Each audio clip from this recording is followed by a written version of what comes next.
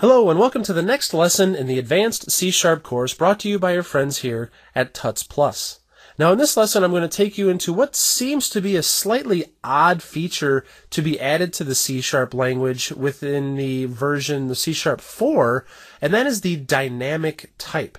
And the reason I say that that's a strange feature is because C# at its core is a statically typed language, which means every single type, every single object that you create has a type, and once it has that type, you can't change types throughout your code. It is static. Once it's there, it can't change, and those rules are enforced by the compiler at compile time. So if you try to change types that are incompatible or anything like that, you're going to get a build error. You won't be able to compile.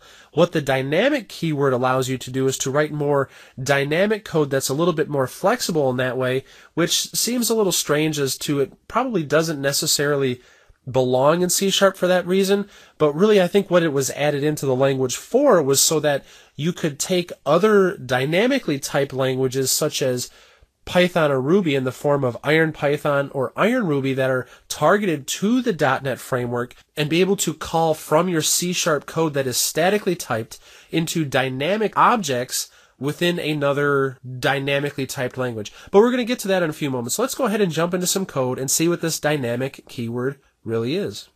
So here we are back in Visual Studio. I'm going to go ahead and do the new project dance, and I will select console application and click OK. And so here we are back in our boilerplate code. And so I mentioned before that C# is a statically typed language, which means if I were to do something like this, var test is equal to string.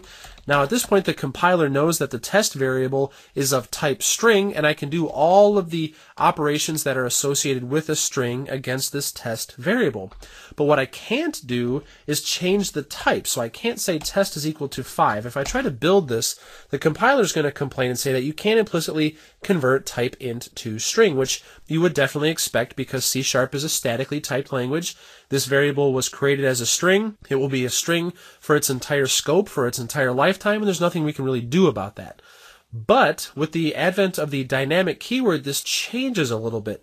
So instead of saying var and using implicit typing, I'm going to switch this to the dynamic type or dynamic keyword, and now if I save and build this, it will build just fine. And if you set a breakpoint in here and hit F5, and then go ahead and step through your code, you're going to see that test, its initial value is null, so which makes you think that this is kind of coming from the whole object family of inheritance, and if you were thinking that, you would definitely be right, but its type is dynamic. So if I step over this assignment statement, you're going to see now that its type has changed to dynamic string.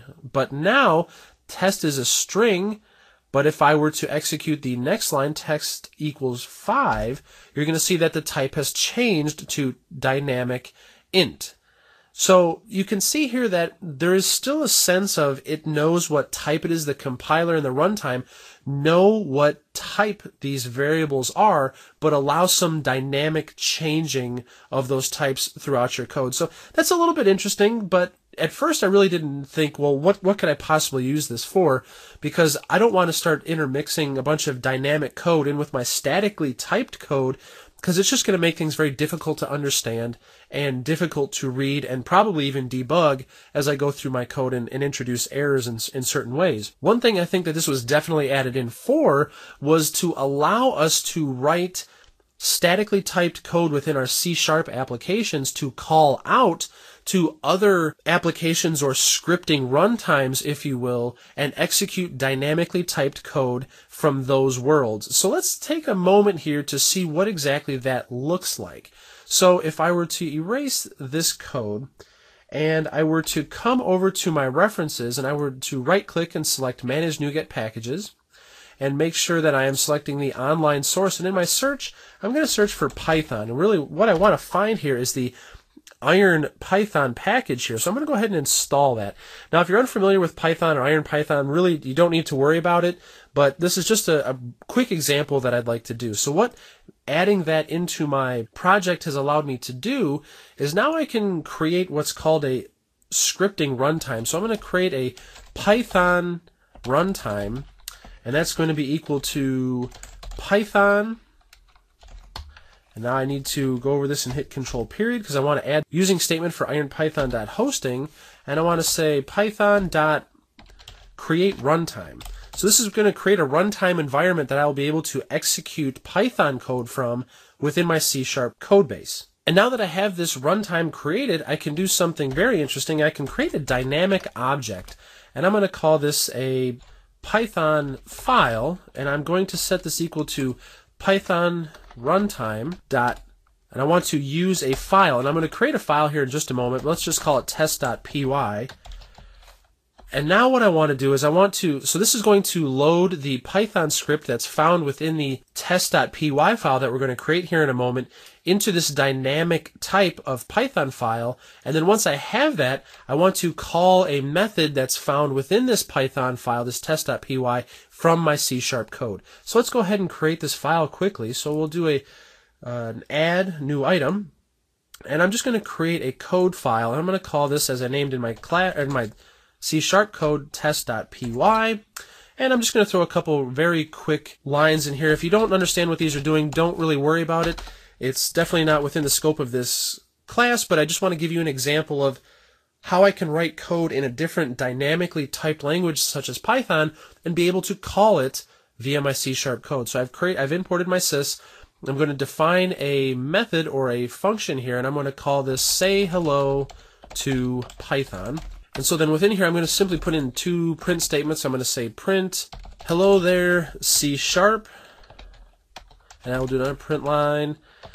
Nice to finally chat, since Python is extremely excited to be able to finally talk to C#. Now, one thing I have to do in order for this to happen is, because this is not a recognized file type within my project, I have to change the build action for this to be content, and I'm going to copy to my output directory always, just so that it will copy this file into my bin directory upon build of my code. So now I have some Python code here. I have a method called say hello to Python, and now I can come back into my C# code. I have loaded this test.py file into my C# application dynamically, and now I can call my Python file and I can execute. And as you can see here, there's no IntelliSense for dynamic types because the compiler has no idea. So basically what dynamic is allowing you to do is to bypass all of those compile time checking, so it will assume that whatever you're trying to execute exists, and there will be no checking until the runtime, which is kind of nice and flexible, but at the same time it's kind of dangerous, because if you don't test this thoroughly, and if you happen to mistype something or try to execute something that doesn't really exist within that dynamic runtime, then you're going to get a runtime exception as opposed to a compile time. So you get a little less checking, but a little bit more flexibility. So my method that I want to call here is say hello to Python, and I will save this and I will build, and everything will build successfully. And if I hit Control F5,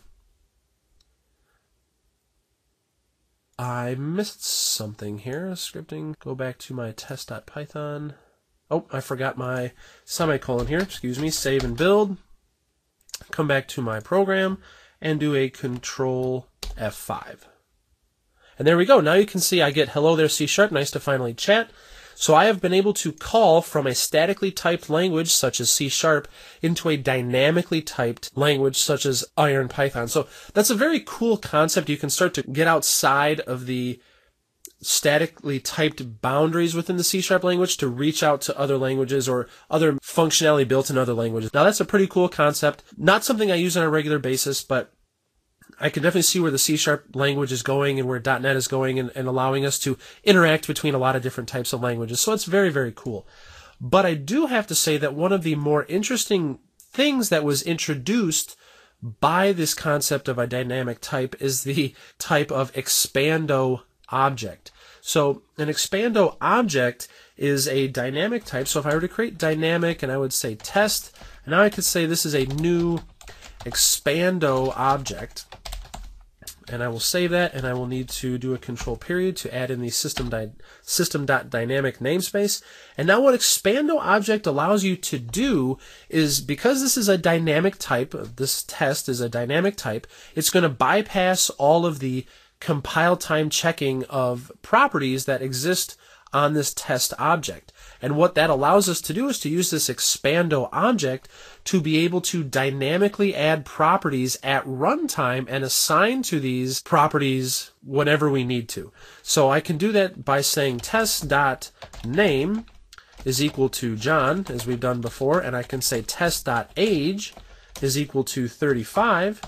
I can save this, and I can do a console write line of test.name and console write line test.age. Now I can save this, I can build, and I can do a control F5. And this is going to run just as you expected it would, but I have been able to, because this is a dynamic type, I've been able to bypass the compile time checking of these properties in their existence because they don't exist, because test is just a expando object that doesn't necessarily have these properties. But by using the dynamic type, by using this keyword, I'm allowed to add these properties at runtime. So that's a pretty cool trick. Now, if you have ever used ASP.NET MVC applications, you may know that you can start to pass data in between your models and your views and things of that nature. And one of the things you might have come across in your use of that is the concept of a view bag.